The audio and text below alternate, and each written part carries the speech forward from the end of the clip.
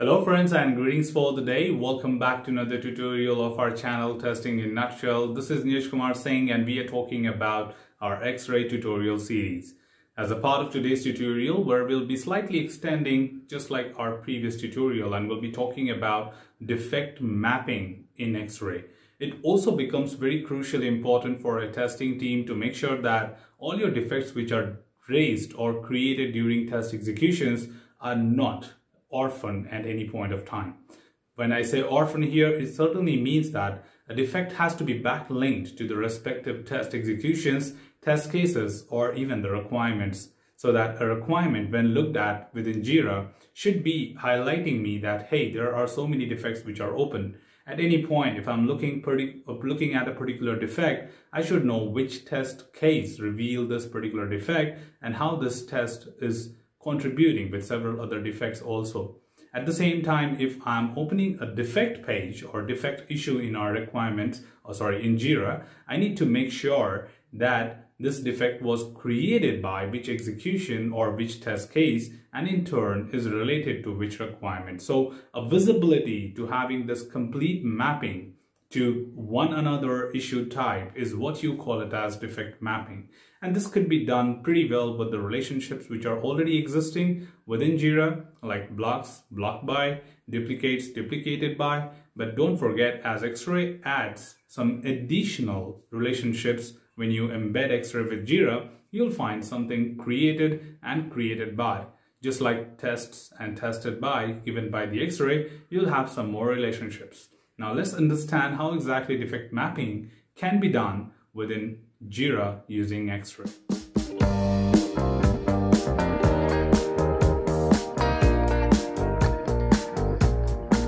As a part of this tutorial, we'll be trying to understand the defect coverage in X-Ray or defect mapping in X-Ray, where we'll be starting with enabling defect mapping issue type in the X-Ray, linking the defects to that of the test and the requirement, and at the same time viewing the outcome, which is how exactly this coverage can be seen.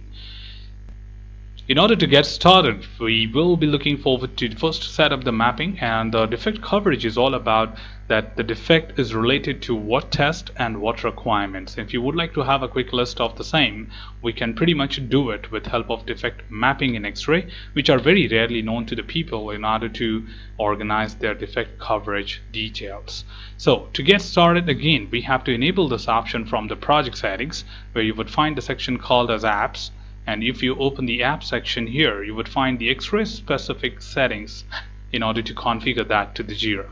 Now here in our previous tutorial, we did the same steps to configure our test coverage measurement. Right below that, you have another option called as defect mapping, and you need to tell the Jira that or X-Ray that which issue type will make it as a defect in your project, and if I link it, what exactly would it make sense as, right? So I'll be calling out the bug issue type to map all our defects to that of the requirement and the test or the test execution. You can establish relationship with any of them, right? The test execution, the test, or even directly the requirement, which is your story. So don't forget to save this change, or else people just revert back and they don't find this happening, right? So let's come back to this and assume that I'm logging some defects here. So again, it's just a common process that you might be executing something and you got a defect, and you can create a defect right from there. But just now, to save our time, I'll be just logging some defect randomly here. So to say, for example, defect sample 1, and create a few of them. So I'll just enable this option here, and I would say second one is defect sample 2, and create. And let's say I've got 3 defects, defect sample 3, and uncheck this button because I don't want to continue any further, and that's it. So I've got all these bugs on my backlog right now because they're not in the current board. So you would find my bugs right here at the bottom. So let's go ahead and get started with understanding that how exactly I can enable this.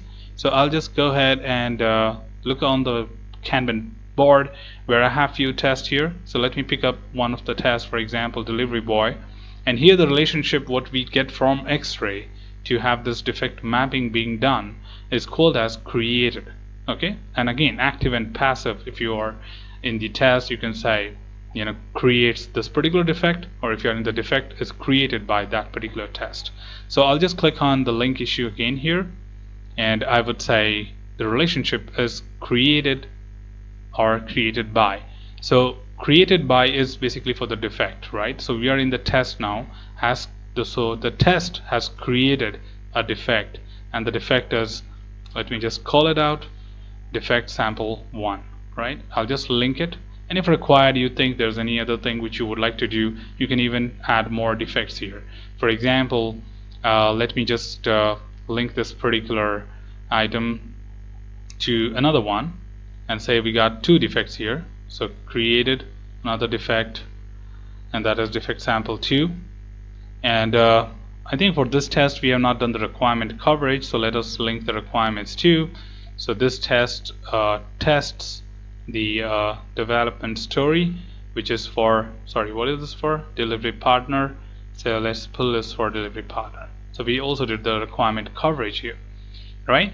Let's go back to the story and see the behavior change on the screen. And right now we just did the establishment with the test, not with the requirement.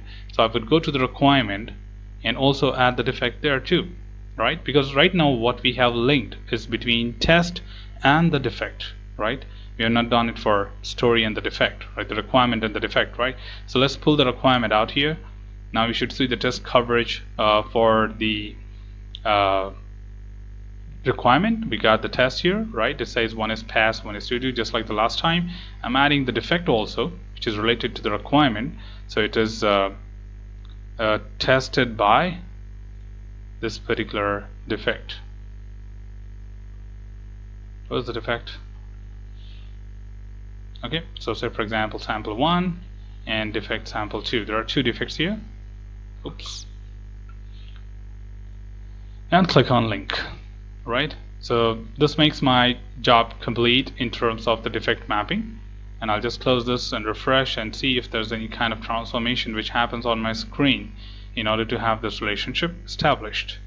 So if I just come up on my screen this time, I should see the list of all that information what we have. For example, these are tested by these 2 things, and it is also related to this, which is tested by these 2 defects. So once these 2 defects are done, my requirement will be done as well, right? So I would find this option right here, and you can pretty much do this along with that information too, right? Let's also go back to our defect and see if that defect shows me any specific information about the same. So I'll just open up a defect sample here, and I'll come back here and I would see that, hey, I got the same information here too. That means it has been established with the relationship that it is created by so and so test, and the test is also, you know, this defect is also testing this particular story.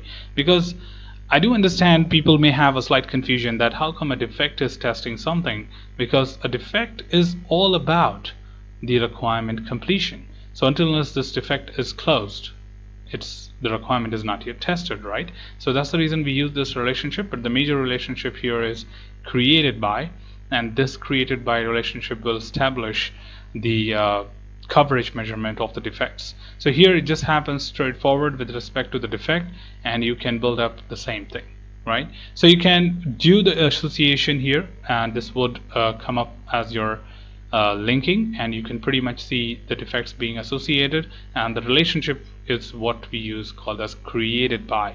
A defect MFP33 is created by this test and tests this particular story. So this is how you do the defect mapping as a part of it, and it certainly allows you to do the significant mapping at any point of time. So that's all from this particular tutorial, team. Should you have anything else, feel free to comment below. I'm always there to address your queries and answer them well. Till then, keep learning, keep exploring, keep understanding the context. Thanks for watching the video, team, and happy learning.